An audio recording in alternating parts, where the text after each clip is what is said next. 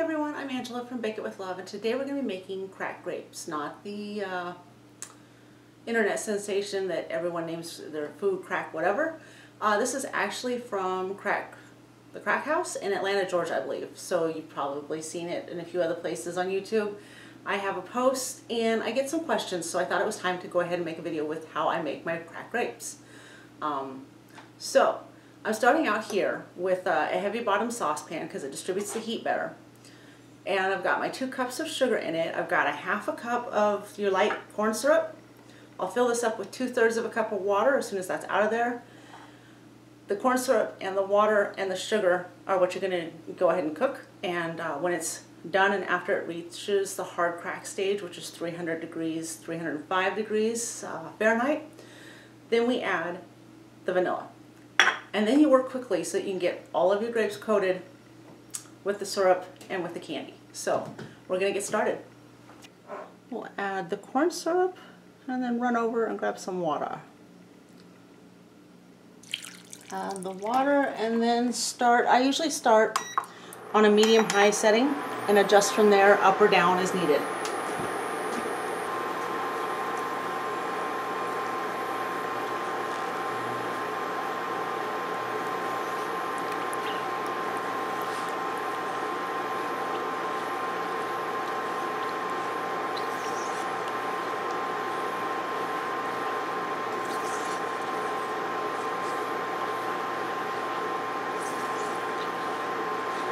Overall, what we want when this comes to a boil is for it to be bubbling rapidly but not overflowing.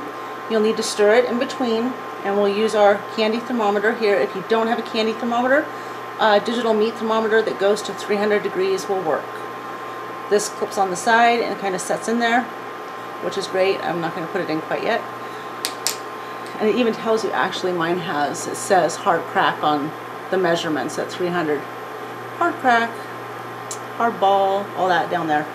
So anyway, if it starts to bubble too rapidly, stir it a lot or remove it from the heat for a second and adjust it down if you need to. Otherwise, if you're not quite progressing upward in your temperature enough, go ahead and bump it up a little bit.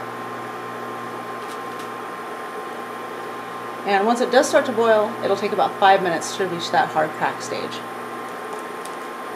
It's just a patience game waiting right now.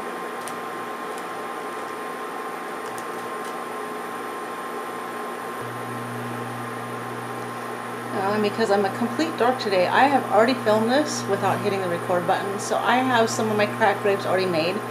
I'm going to follow up with that on my post, my recipe post on the website. Because I will have some, I will show tomorrow what they look like after being stored at room temperature in the refrigerator and after being frozen and then thawed again, because I have people ask about that too. And even though I normally store mine on the countertop, some people have tried in the refrigerator successfully. Other people have tried in the refrigerator and had kind of a condensation effect where everything got real weepy and came off their cracked grapes. So we will test it personally. I will post the link if it's not already. It should already be under this, or yeah, the post is live already. It's an existing post. So as soon as I post this video, there will already be a related post to it and a link that's live.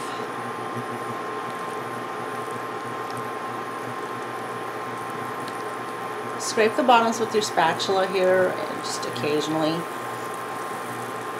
It's not a stir constantly thing, except when it's first coming to a boil here, because it'll look like it's going to boil over. Just keep it moving.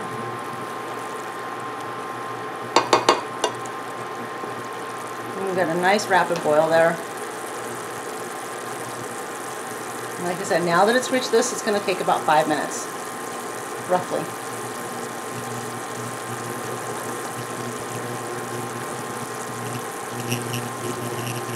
Now because we are taking this to 300 degrees, that sauce is the syrup's going to be really hot. You can use toothpicks and you insert it into the stem hole on the end of your grape. You don't have to go in that far, just enough to hold it. Toothpicks, though, I have used with great success, but the syrup is hot, so if you want, use a skewer to keep your fingers out of the way.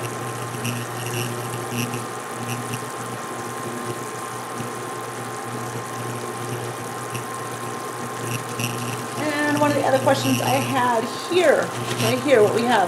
This is rock candy that's been crushed, and you can see it moves pretty freely around in the bag. Okay, I've never had a problem with rock candy when I make these. This is Jolly Ranchers. It wants to clump up really badly. So, when you have transferred your broken Jolly Ranchers or Lifesavers or whatever you're using, sour candies are awesome, like Warheads, and they're in the bowl and they've gotten hard and clumpy, use a fork and just break it up carefully, otherwise you send candy going everywhere. Trust me, I know. It's been one of those days. So, that will break up your candy. And typically when I'm breaking my candy up, I put it into these freezer, the heavier duty bags, and use a meat mallet, meat pounder, to break them up with. Some people say to use baking, like a rolling pin. However, I like my rolling pin too much to do that to it. So,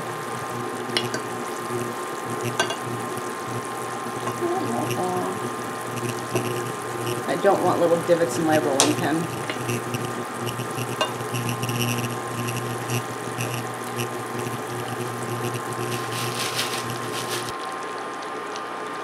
Now I have bumped the little induction burner up from my medium high to just shy of the highest heat setting right now to finish off and get my 300 degrees. I usually like to stop actually just a hair shy of it.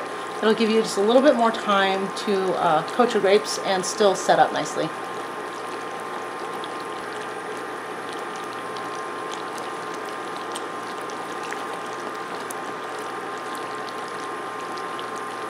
It is almost there, so I'm going to remove that.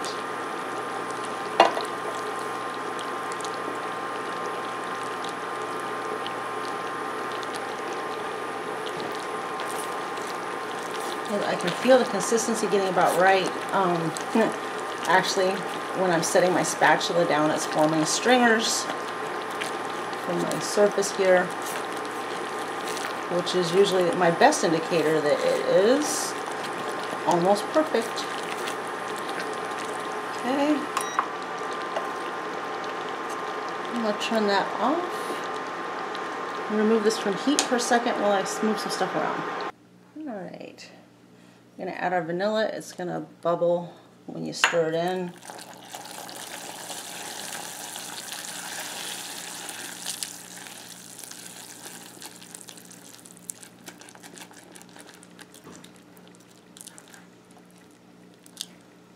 Okay.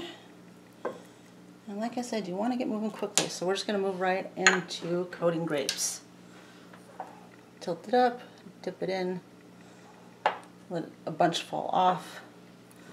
Dip it in your candy and roll it. You can tilt the bowl to grab the candy better. And set it onto a baking sheet that's been lined with parchment paper, because that'll make your cleanup that much easier.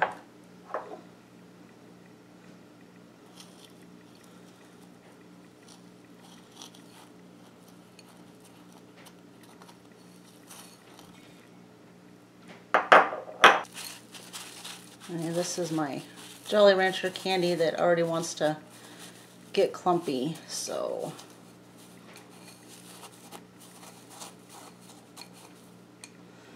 I'll have to break that back up. Like I said, just grab a fork.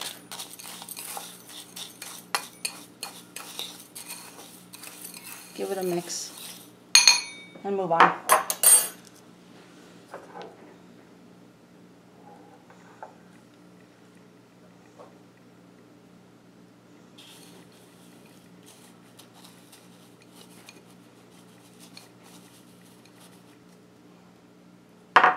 Got a little bit of, well, there, both my colors.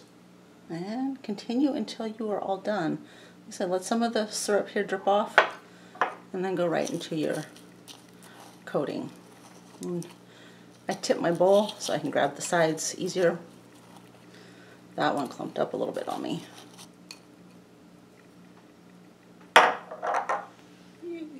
They all look so good.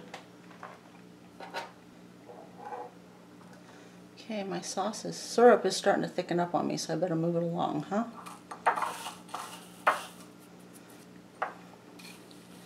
Did you know that this works with grapes because they have a thicker skin? You can do this, the same kind of candy process here, with strawberries, but because they are softer, they won't hold up as long. They'll look beautiful, but they last about 3 hours, is all. Now, when you're all done with the sticky mess, the easiest way to get all that candied sugar out of your saucepan and off your utensils and whatnot is to add some hot water back into your pan and bring it to a low boil.